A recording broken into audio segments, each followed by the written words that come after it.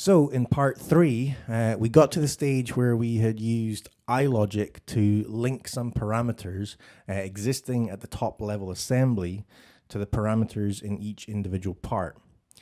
What we're going to do now is create a form which just makes it a lot nicer to read which parameters are going to be changing without having to look through the entire parameter table. So we can add a form down here on the iLogic browser with a right click, or on the Manage tab of the ribbon, it's hidden under this down arrow here. So we give the form a name, and it only applies to this document, and now we're in the form editor. So I want you to look at this area here, because this is actually the form we're about to create. It's just at the moment there's nothing on it. But you'll see as we drag the parameters we want from here on the left to here, they start to appear in the form. So we'll bring in our lengths and our thickness parameters, and we can choose what wording we want to use for the form's sake. You might have named the parameters something pretty obscure that only means something to you. But here we can keep that parameter name in the background, but just show it as something more meaningful on the form.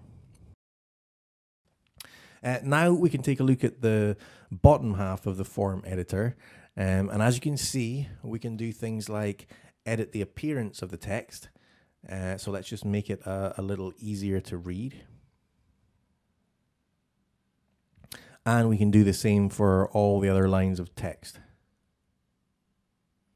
There's some other appearance related settings you can do to change the forms here as well, by the way, like give it a classic Windows or an XP type look if you felt the need. What can be tremendously helpful though is to add an image to your form.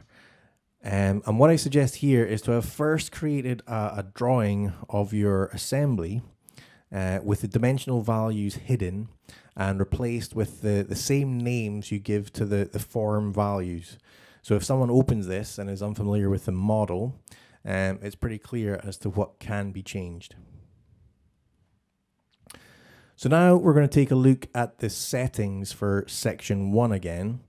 And notice you can change the input methods from what's currently a simple text box where you just type in any value you want to a slider bar where we can set a minimum and maximum value for the parameter and an incremental value for how it can be changed. So we're going to do the same for all the sections. And it basically just gives a little more control, so you know there won't be any crazy values getting entered and blowing up the model. And with the thickness, well, we have a choice of 3 metal thicknesses here. So you can either display that as a pull-down menu or as radio buttons, like so. Now, once you're done, the form editor disappears, and you can see there's a button now to open the new form in the iLogic browser. And as you can see, we can easily change the dimensions of these parts from the context of the top level assembly by just dragging on these sliders and choosing from a list of values. So give these methods a try. And if you have any questions, hit subscribe and drop us a comment.